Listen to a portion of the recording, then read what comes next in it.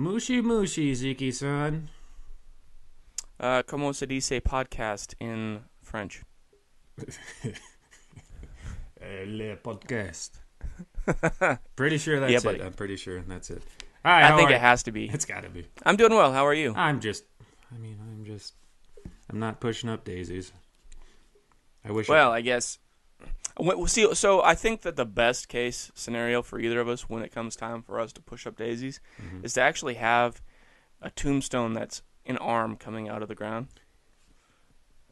maybe holding a flower pot. That'd be pretty. Is it actually our arm, Yeah. or is it just like a, like a I statue arm? I think it'd have to be a statue arm. As much as I'd like it to be our arm, either one of them, or we could have like plots somewhere near each other, and we could do like that '80s slow motion high five. Just not quite there. Beautiful. I'm in for the the death high five.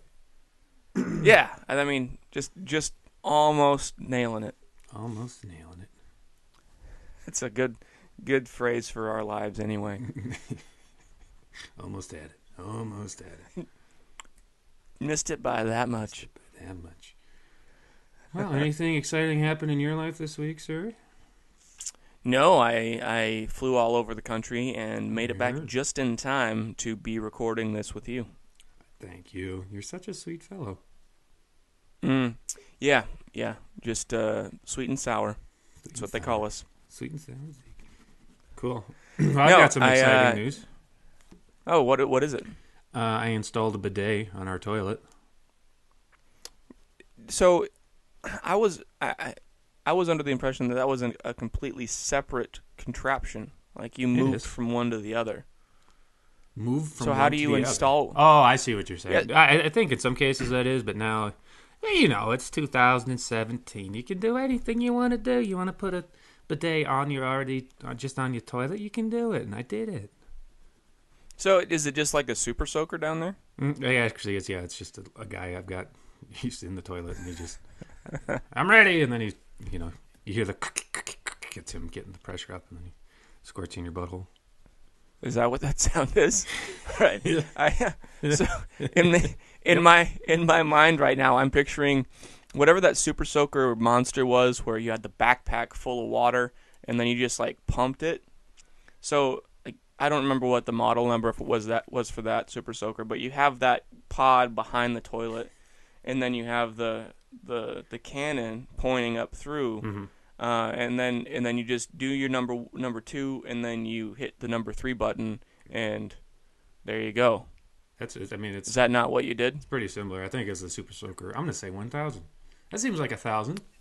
It seems like 1,000. Yeah, I think that's right. Actually, that's you nailed it. That's exactly what it is. Do you also have the squatty potty?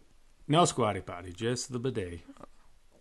How do you spell that? B, comma, D-A-Y? I have no idea. B-A. My grandma had one when she lived in Texas, and as a kid, I think I was 5 when I saw the last one, and I thought it was a toilet, so I went and used that toilet appropriately, and she did not care for that. No, I suppose number 1 or number 2. Oh, I pulled a number 2. Yeah. Nicely done, Yeah. sir. Yeah, I had work to do. Yeah, you got it done. Wood to chop, so to say. Yeah.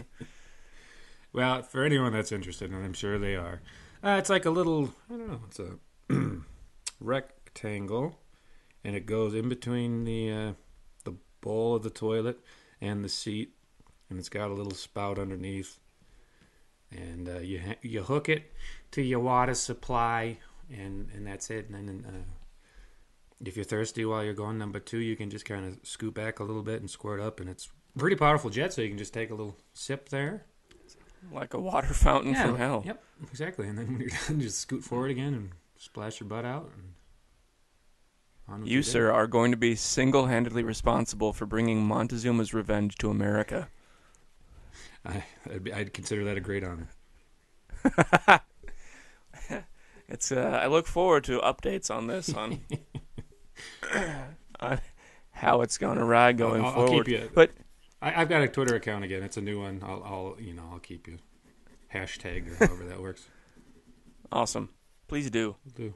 So you got hashtags for you, for me, for the podcast. Two boys, one podcast, and a bidet. I think that going forward on Twitter is going to become something. Yeah.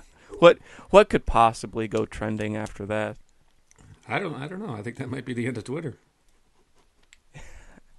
I think you're onto something. Literally, you're on the toilet seat of something. You're on the cusp of something great. I'm ready to just give an enema to Twitter, man. Awesome. And this is something that you installed yourself. Oh, yeah. I'm a big, strong and smart man. So it took me quite a long time, longer than it probably should have, but I did it. Wow. The last thing that I did by myself was I picked up at Little Caesars. Oh, what? Hot and ready? Hot and ready. Was it hot? Was it ready? It was both, yeah. And I made it less so in a 30-minute drive after I bought it. So that was on me. You could have eaten it on the way. I did. I put up a couple slices. Those two are hotter and readier than the rest of them. But still. Is that a fact? Huh. I like to think that Little Caesars was created by Remus of Rome fame. What's So the vanquished brother who did not get to build the second greatest empire in the world went and started a pizza chain. You're like, well, fuck you, Romulus and Remus, right? Yep. Fuck you, Romulus. Do you think he invented the pizza then too, or did he just? I believe that he invented it, and he's getting the last laugh from the grave because Rome's not still standing. It is, but it isn't. Not their Rome. But Little Caesar is still alive and kicking. It's true. Not my Rome. But that's my pizza. That is my pizza. Romulus got it in the end, man. He did. It took him, several hundred years, but I think he crushed it. What, 2,050 years or something? I don't know. No, it would have been closer to 3,000. Yeah, right. I think that's, I don't know. history. Obviously, my grasp on history and pizza creation is a little lax, but I believe that in this society where opinions are truths, I think that I nailed it. I'd just like to add that and tell everyone, we know the most about pizza. We know the most about Rome. We everybody says so. We're the best at it. We're great at it. Believe us. And if you don't believe us, then just quit listening to this podcast because you're not going to enjoy what we have to say. That's right. But really, don't stop listening because odds are you represent a very high percentage of our listening audience. That's true. So you do hold a lot of weight. I mean, if you don't like the way we talk, I guess you could say, I'm 1/3 of your audience. You could reach out to 555 Screw You on the corner of Afton, Wyoming. Come on. But that's where your thoughts and opinions should go and stay. Not online. They don't live online. Don't track me down. Don't track Rob's bidet down. You're not welcome to use it anytime that you wish. There are rules. They're just few and far between. If you come to my house, I will let you have a drink of water, but it's out of the bidet because. Yeah, it's only appropriate that you would get to experience things that we've talked about on the show firsthand. Consider yourself lucky. I'm sure that they will. I would just. If I was a listener and I got to drink from my bidet, I would be just tickled pink. Are you also going to make salad in your bidet? Of course. With the addition of the bidet, I'm able to. Number 2, first and foremost. What's after first and foremost? Second and second most, I guess, huh? Yeah, I'd say a second and then a close second. Second and a close second. I got my water. Almost a tie. I got my water source. It's like a little. You dug essentially a well within your own home. Mm-hmm. And then I'm gonna... all of these things. So for those of you who aren't aware, Rob and I are about 600 miles apart recording these. And these things, the next time I drive out to see you, will be what I think about. So when I sit down at your table again, all of these conversations are going to be spinning through my mind. We have no Little Caesars here, but I will have a hot... I'm going to bring my own. A hot and ready pizza for you. Freshly Great. made in my toilet while I was sitting on my toilet/bidet. Everything was rinsed freshly in the bidet. It was. I keep waiting for the poop weight loss plan to catch on as a fad. Like, I'll bring this around full circle in a little bit. Where you just eat a lot and then you lose 4 pounds. I feel like that's a significant value.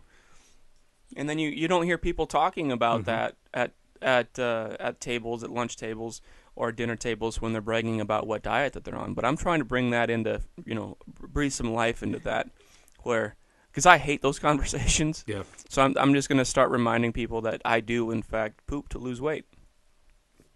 Well, next time if you know somebody that frequently is talking about that, just hold your number 2. And then once they start talking about that, say, please excuse me. Go let off a massive deuce. Come back and say, hey, I just lost 4 pounds. See, I'm gonna stop you right there and counter with, why leave the table at all?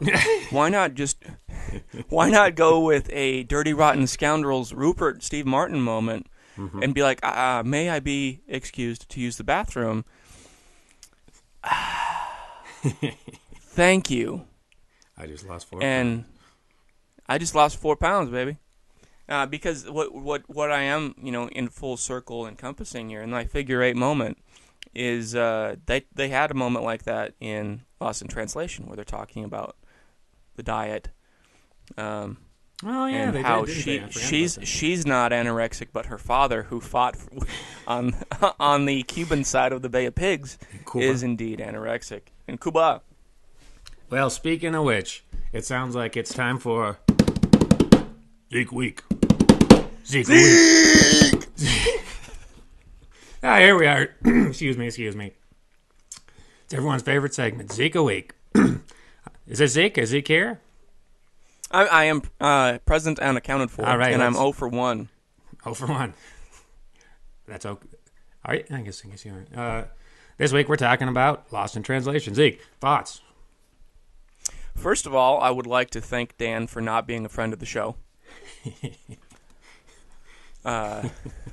And somehow I'm going to get him back. I hope you're listening, Dan. And if you're not, then next time I see you, I'm just going to hit play on the podcast so you have to listen rather than hang out with me. Little backstory for everyone. On this segment, Zeke and I alternate. I'm Rob, by the way, in case you forgot. Alternate movies to watch, and then we'll talk about them the next week. This week I picked Lost in Translation for Zeke to watch. And the primary reason for that is because Zeke and a friend of ours, Dan, from back home, have a long-standing grudge where Zeke has not seen Lost in Translation, Dan has not seen Shawshank Redemption, and neither one would budge on it, so I finally, thinking Dan would be so excited. So you chose sides, is what you did. I see where I stand.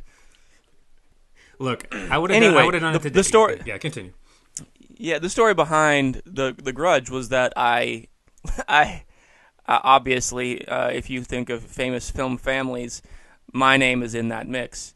But when I watched Godfather Part 3, I was not impressed, and so then refused to watch anything that Sophia was involved in going forward, which I understand is absurd. I understand that, but I did make it 14 years. So as for the movie, I did enjoy it. It was very well written and very well directed, and Sophia did both of those things. And I think she pulled a Robert Redford, Brad Pitt moment where the way that Scarlett Johansson acted and looked reminded me a lot of how Sophia had acted before. Not to say that I hated everything about it. It just their mannerisms reminded me of each other, and it was a great film for Bill Murray to be involved with. But I was shocked that it was 14 years ago that came out. Yeah, we were talking about that last night a little bit. Yeah, that is surprising. I mean, cripes, do you know the year? 2002, was it? It came out 2004, but they were filming it. No, end of 2003, I think. The end of 2003, which is the year that we graduated. Yeah. So it has been since high school that we've had this feud going on.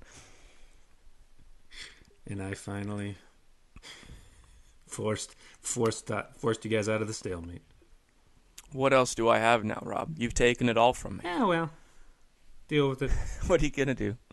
I did look up a little bit of trivia about it, and I didn't realize that there were huge message boards about what that last thing that he whispered in her ear before he kissed her was.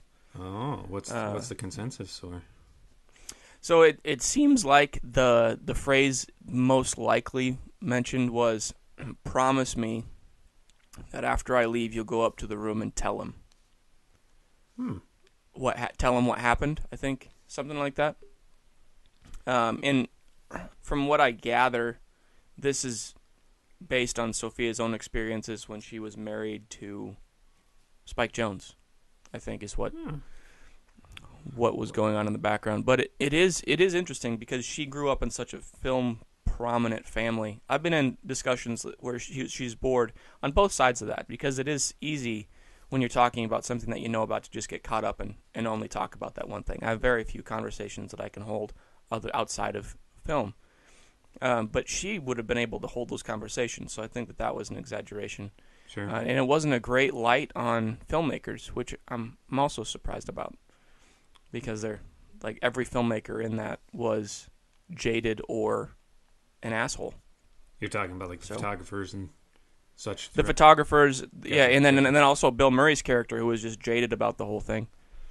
Well, you know, and she was like the only one that wasn't involved in some specific aspect of creating at that moment. She did write, she did paint, and all that thing, but she was not participating in the week or so that we got to peek into that film. So it was interesting.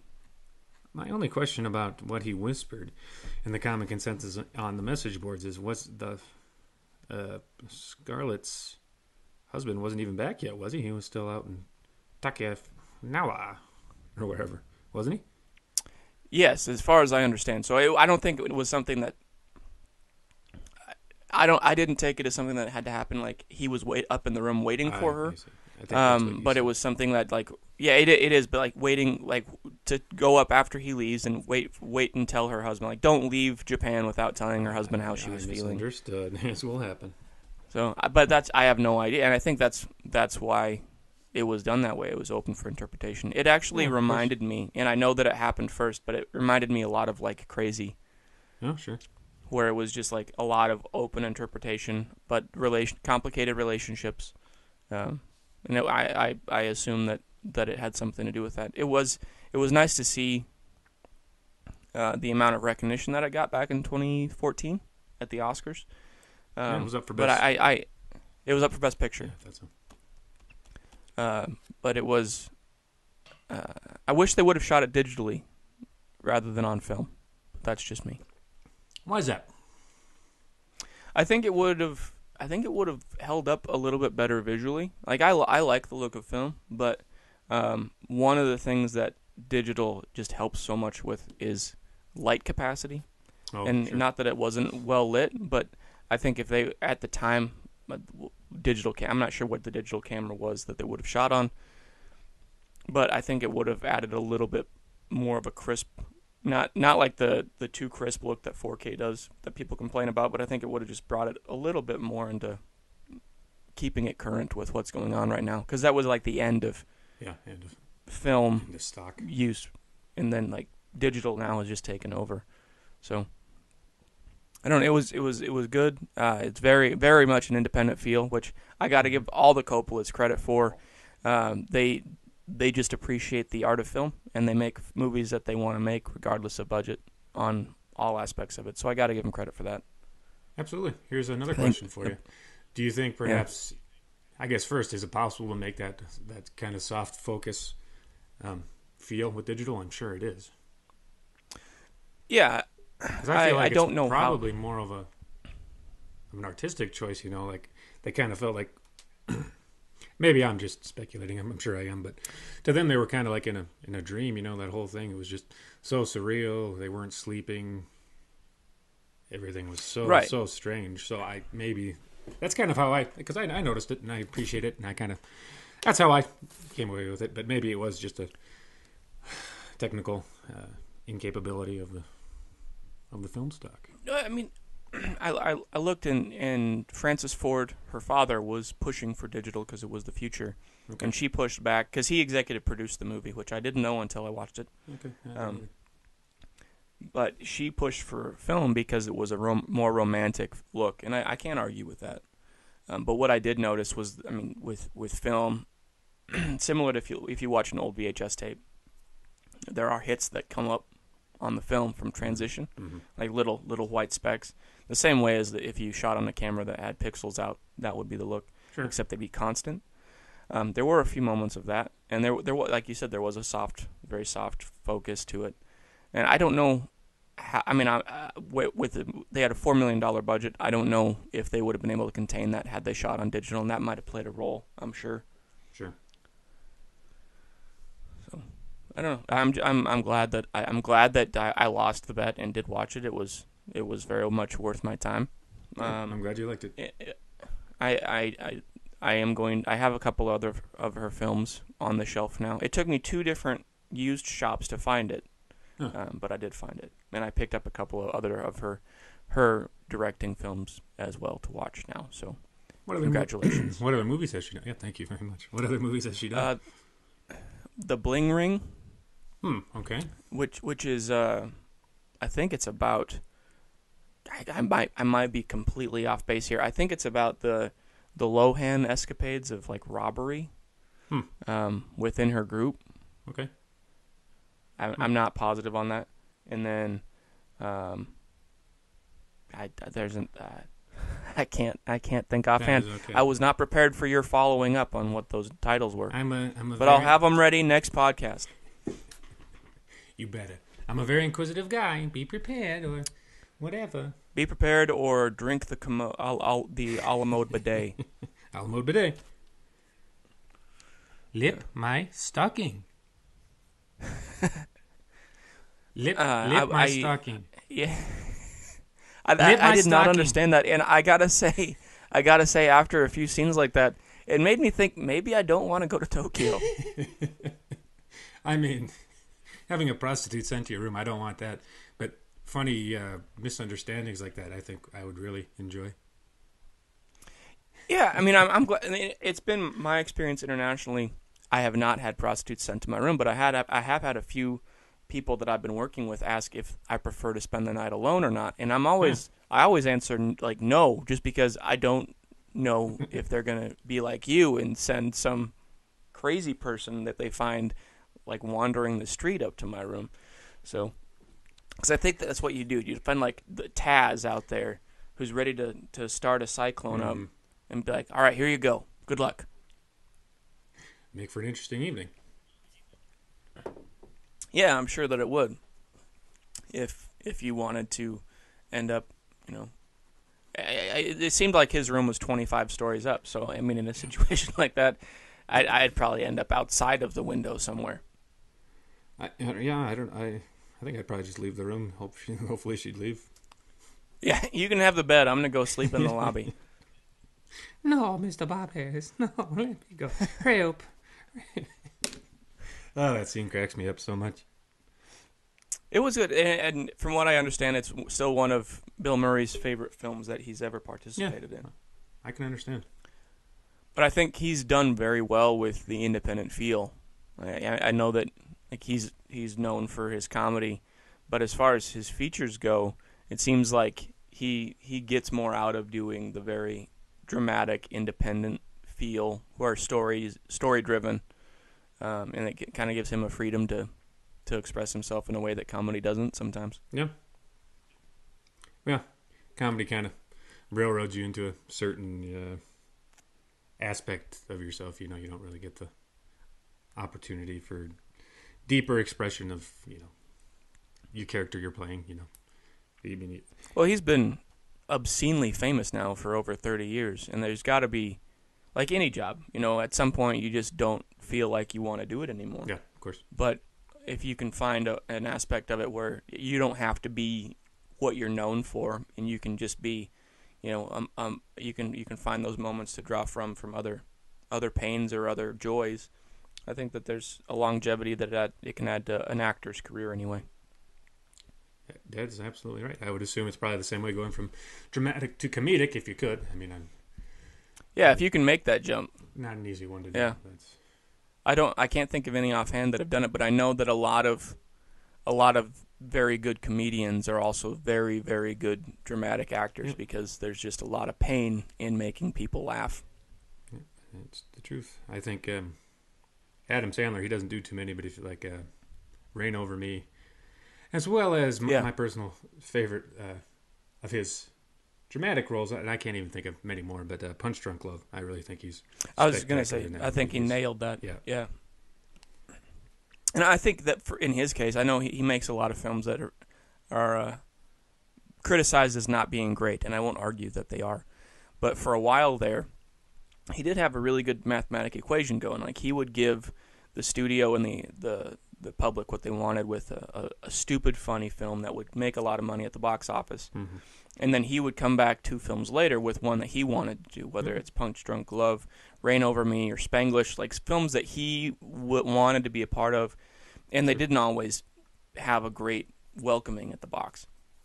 But now it seems like he's just lost the battle where he'll do the movies that he wants to make. And I got to give him credit, even though he's not always making, and that's never been his role, is to make Oscar winners. But he is keeping every single one of his friends employed. So he is loyal to a fault, and I can't criticize him on that front, I guess. No, I'm getting a phone call. I think it's from Germany. Should we have him on? Maybe next time. I just got one from Chicago. Did you? But I think that we should try to conference call someone in sometime randomly. Yeah, we Welcome to the podcast. You are live. And then you can find out how many credit caller people are actually after me. Beautiful. It's beautiful. Beautiful. You know who else is pretty good being dramatic when they were a comedian one time? I'm going to go with Robin Williams. Yeah, he's pretty good, but that's not who I was going to say. Then I don't know their real name. That's literally the only name I have rattling around my brain right now. I think his name is James Carrey. Okay. I would not have guessed that. Isn't Jim short for James? Jim Carrey? Yes. Yep. Did you know that's the joke I was making? No. Oh, okay. Yeah, Jim Carrey, I think, on his few dramatic roles, he's pretty good. I didn't mean to get away from Robin Williams, though. He is indeed. Jack had some poignant moments in it. I'm sure there's better ones. Awakenings, that one's really... That was a hard movie to watch. Brutal one, for sure. Yeah. But I think that he, with his willingness to work, because it's different now. Independent film is different than it was in the 90s and early 2000s, because everybody now can make a film. Whereas up until Lost in Translation, that was not the case. And Robin Williams, by doing Good Will Hunting, launched the careers of Matt Damon and Ben Affleck with an incredible story that I don't think that they would have had the performances that they did if Robin hadn't been a part of it. Yeah, no, you're absolutely right. Yeah, I wonder if many people would have seen Good Will Hunting had Robin not been in it. You'd think maybe, but I don't know. I don't think so. I mean, without that draw, I don't think it would have been a film that people picked up. And there is another film that Robin was in that has certainly affected your life. Oh? And that is Hook. That is Hook. Nailed the transition. That's a transition right there, buddy. I was thinking about it, too. I wasn't sure how I was going to work it in, but... I know our audience has been waiting unabashedly unabashedly. For Chapter 2. Chapter 2 of the Rufio story. The Lost Boy Scouts, Chapter 2, The Lost Boy Scouts, Chapter 2. Electric Boogaloo. Clear my throat. Do we need to give any backstory to it? Do I have any? No, okay. For first-time listeners... For first-time listeners, you should go back and listen to Podcast 1, because this is going down a rabbit hole that you want to be a part of from the beginning. He's right. Anyways, I'm writing a very... I don't know how long it'll be, but I'm writing a novella entitled The Lost Boy Scouts, featuring Rufio predominantly. Last week we read Chapter 1, and today it is Lost Boy Scouts, Chapter 2, Electric Boogaloo. Zeke, are you ready? Put me to sleep, baby. Me. How do I sound? Oh, glorious. Okay, let's see if I can get through this. Ready? Set. Rufio was attempting to knock on his prospective buyer's house, but he kept running into it with his raging boner before his hand could reach the door. It would seem cockfighting had got him so fucking hard it almost hurt. He was about to go in for another cock knock, but the door opened suddenly. An ugly pirate stood in front of him. Rufio's boner deflated in a hurry. In fact, it did a little deflating balloon number. No joke, it detached, came out of his pants, and flew around the immediate area erratically. Heck, it even made that sort of low-pitched, flapping, blubbering noise, like... before falling back in his pants. If this had been in a movie or cartoon, you would have really laughed. Oh yeah, I forgot to tell you about... But Rufio's pecker did a perfect circle around the pirate's head, and then sort of floated in front of his face for a couple of seconds, too. Rufio gulped. Oh, hi, mister. Care to buy some popcorn? It's for a good cause. Rufio was scared shitless. He was scared dickless. Rufio was so scared he was stuttering like a little bitch. Oi, what's all this, eh? The pirate asked, his accent thick with the speech of a really stupid, smelly island where they probably drink way too much gross fucking gin and eat crumpets and don't understand them. They probably don't understand cricket even. They invented them both, still don't understand it. So sorry, mister. I had a raging boner from fighting your guard cock. Then I saw your ugly mug in my pecker instantaneously deflated and flew around like a balloon. Rufio, the little bitch, snabbered. Bollocks to that. I'd be willing to bet you got some little fairy tucked away in your breeches, what you used to get your little trolleys, the cretinous pirate responded. It would seem the pirate was correct. Rufio's pecker was, in fact, Tinker Bell dressed up in a penis suit with a gag in her mouth preventing her from proper speech, hence the flapping balloon noise. What can I say? Tink was into some kinky shit, man. And if you got Safari, and you was able to put the nicks on me guard cock, and you must be a lost Boy Scout and me sworn enemy, the pirate, who sounded like he had shit in his mouth, exclaimed. Why, if I didn't have a confusing crumpet to eat and equally confusing cricket match to watch, I'd have half a mind to give you a fairly severe scolding, he added. Well, I guess Tink had had enough, because she flew out of Rufio's pants, still in her penis costume, but minus the gang. Hey, you big pirate bitch! We murdered your stupid fucking chicken. It died like a sniveling fucking worm, the fairy yelled.